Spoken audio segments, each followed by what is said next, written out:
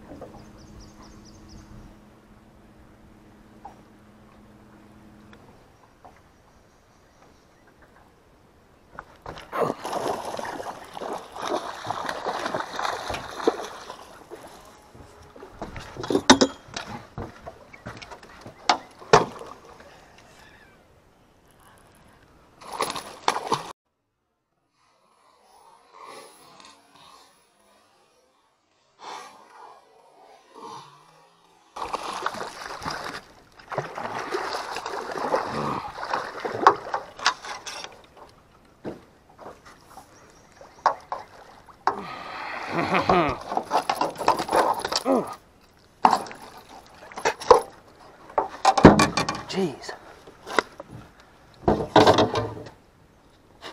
Oh, man.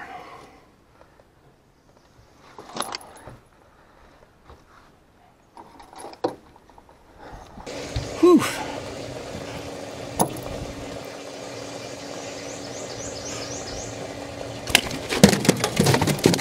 Now these guys will act a fool once you get them out of the water.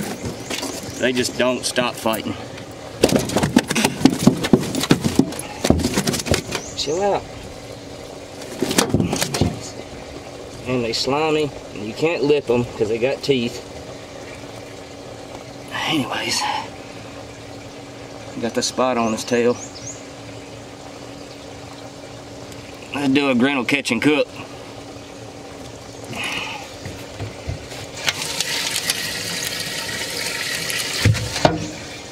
Shoo. So supposedly Grinnel cannot be frozen. So if you want to eat one, you need to clean it and cook it the day that you catch it. They say that the meat will not hold up to be frozen and thawed out. I haven't tested this theory, but I don't want to waste a fish on it either, so I abide by it.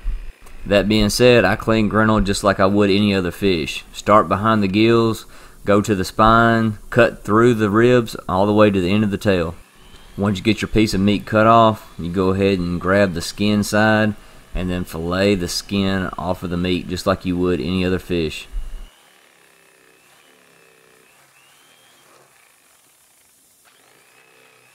And these fish do not have any extra bones in them besides the ribs, no Y bones or anything like that. So the only thing you have to do to make a boneless fillet is to cut that rib section out. Then you have a solid chunk of meat.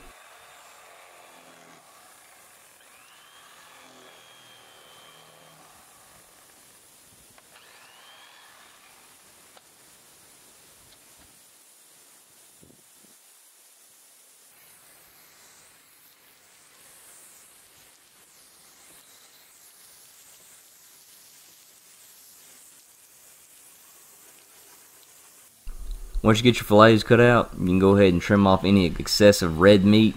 It could give your fish a little off-putting flavor, and that's across the board with any kind of fish that you're going to catch. And I always cut my fish into small pieces, no matter when I'm going to cook it. If I'm going to put it up or not, you're not going to fry a big old fillet anyways. Alright, so I've eaten Grinnel before, a couple years ago. I thought it was really, really good. But, to be honest, I had several cold drinks that night. So today will be kind of like all over again. I hate frying fish in my house, but I don't really feel like going outside and moving the camera and all that crap. I'm kind of lazy, I'm sorry. Anyhow, we got some oil set to 350 degrees and we are ready to cook. So here are the fillets. I just kind of cut them up in little nuggets. The meat is very, very soft, almost jelly-like. I can see it being off-putting to a lot of people, but it'll firm up once you cook it, so don't stop before you even start. I got a little egg wash, and then I just got Zatarain's. I've actually never had Zatarain's fish fry before, but I'll give it a try. I was kind of feeling lazy. Like I said earlier, I didn't feel like making my own. What we're going to do is just take them, egg wash, roll them in the flour, make sure it's good and coated, and then right into the oil.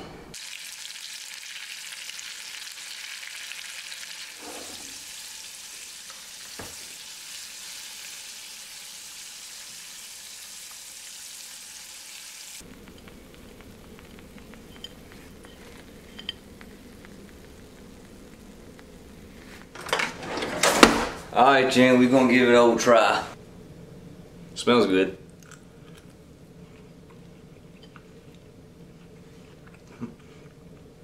Last time I had this, I swore up and down that this was the best fish I've ever had freshwater.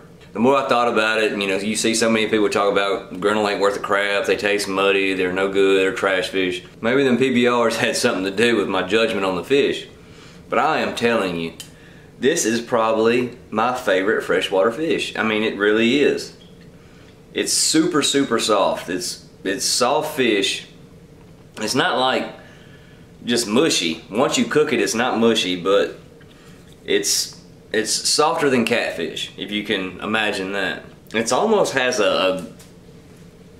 it's not white. It's almost gray.